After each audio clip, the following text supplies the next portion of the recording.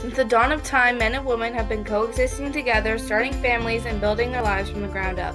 Each person had a specific job, but this depended on whether you were classified as a man or a woman. Men were taught to be tough, not show emotion, and work to provide for their families. They were seen as a symbol of strength, while women were seen as the opposite. Women provided for their house by taking care of the children, cooking meals, doing laundry, and any other household chore that would not wrinkle their dress.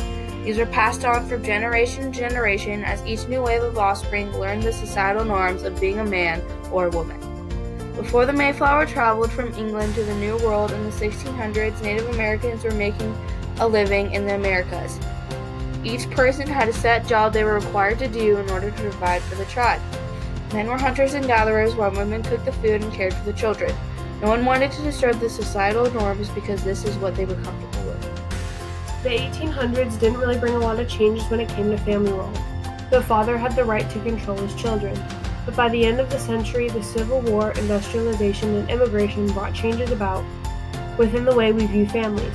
Men went away for war, and women and children were working in factories to provide for families.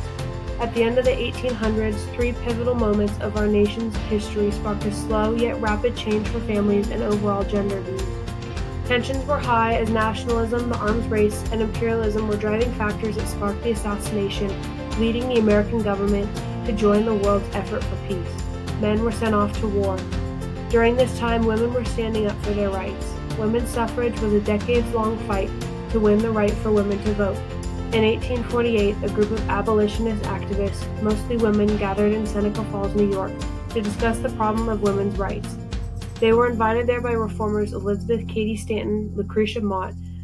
While World War I did slow the movement, the Seneca Falls Convention agreed. American women were autonomous individuals who deserved their own political identities. The Roaring Twenties was a time of new inventions and frivolous spending.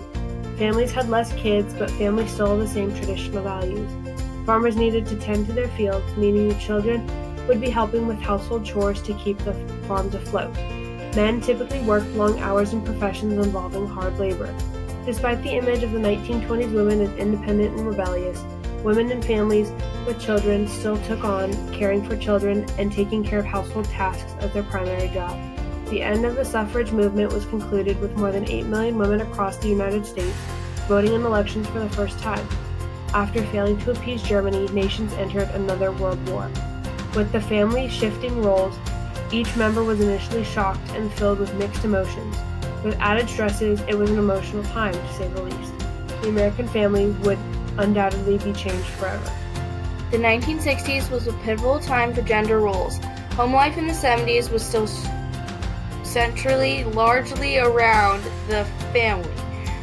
Most kids came home from school, did their homework, ate dinner with their parents, and then watched TV or went out to play.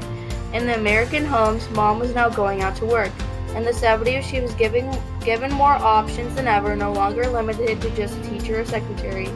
Women began to take their place in corporate offices, among other jobs, to maintain and support her family. Women were no longer stuck on relying and having men rely for them on the household.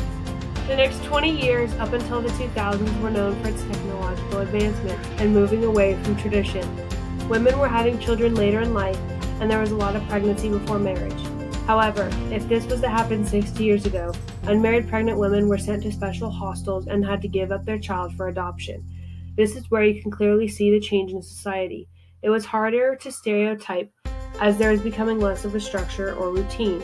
It was up to people how they wanted to live their lives, whether it was the best way or not. Lifestyles had completely changed. Social norms had begun with more freedom and developed into what we're used to now. In today's day and age, anyone can be anything.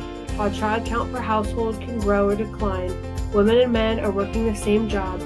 Everyone takes on an equal role when it comes to chores. Children get more freedom and less family time. There's more of a focus on education, not craft, or specifically helping the family. From what gender roles originally were, we as humans have evolved our roles completely. Not only specific aspects of history, but our ability to be more accepting of others' opinions and roles throughout society have overall changed our perspective as on the needed for gender roles in our society. Although gender roles will never truly disappear because of our psychological need for them, they will always have the ability to adapt and change. Created using Powtoon.